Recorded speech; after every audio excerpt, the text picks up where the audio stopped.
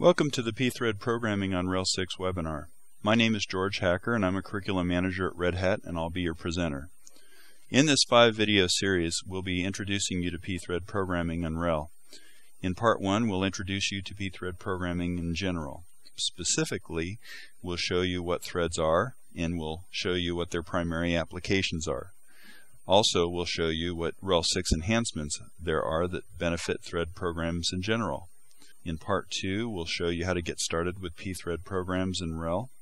In Part 3, we'll look at the functions that you use to wait for threads to finish and how to terminate threads. In Part 4, we'll look at how to protect critical sections of code with mutexes. And finally, in Part 5, we'll look at how to synchronize with read-write locks. So let's get started.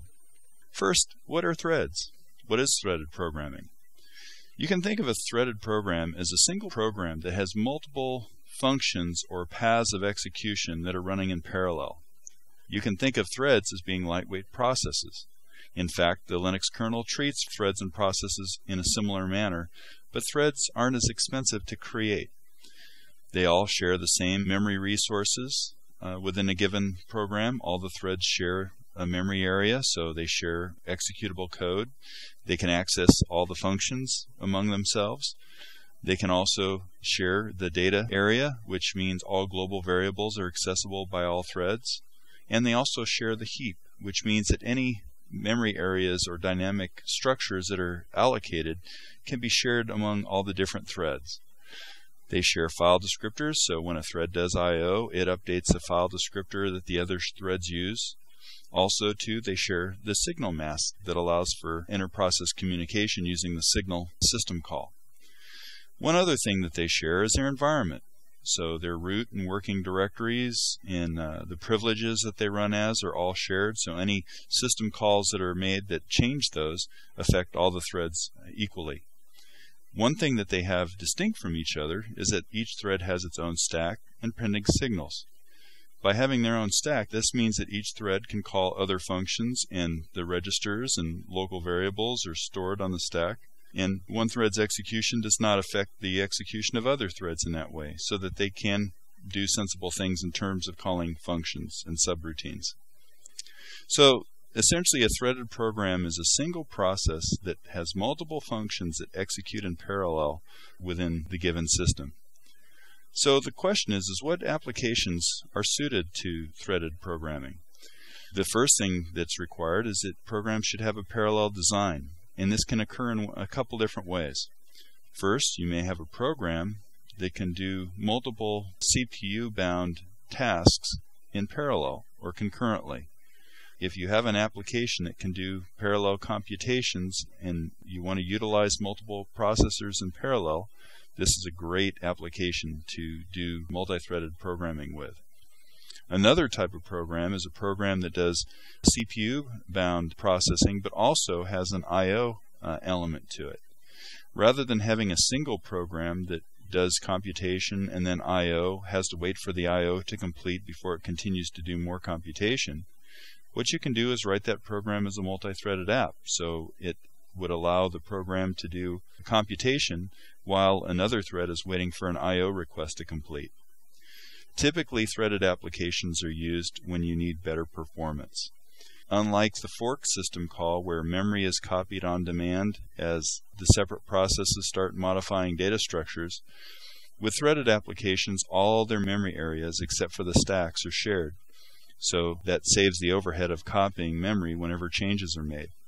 This also provides for less overhead for synchronization. Since they share a common memory area, they can use data structures that allow them to synchronize with one another and not have to use expensive system calls such as System5 IPC shared memory or semaphore arrays or message queues, or even using sockets. Some of the enhancements that RHEL 6 has made to threaded programming is that there are some changes that occurred in 4 different areas. One is in the glibc C library function support for threads. Also, the GDB debugger has been improved to debug threaded programs. The GCC compiler has been modified to allow for parallel program development, and also the kernel. Let's talk about what each of these changes are. First, you have the glibc thread-related updates in the library. One thing that was changed is the way that malloc works. Whenever you have a system that has multiple CPUs and malloc is called, it allocates memory from different memory pools so that each processor uses memory that's local to that processor, and also that improves in performance. Another thing that has been changed is that the libraries have been modified to improve the efficiency of the way that condition variables are used with priority inheritance. Also, mutex operations have been improved as well. GDB has been modified to allow the debugger to trace and follow different threads and allows control of the programmer to step through a particular thread and debug that thread. There are some changes to the user interface in GDB to allow for easier debugging of threaded programs. GCC has been updated to support the OpenMP 3.0 features, which allows for extensions to the C language that allows for parallelism. Additionally, the C++ libraries have been updated and provided support that parallel execution as well. And then finally, the kernel has been modified.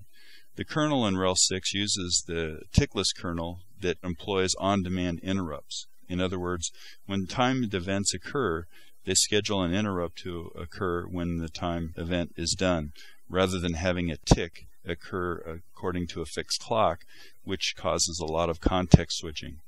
Also, too, the completely fair scheduler is used, which uses a scheduling algorithm that uses a red-black tree rather than using an order 1 task queues in the previous kernel. So all of these changes continue to be done and development continues to occur to help improve the performance of multi-threaded enhancements. So in part 1, we introduced you to PThread programming by looking at what threads are and what their applications are. In part 2, we'll look at how to get started with PThread programs, how to build threaded programs, and how to write code that uses threads.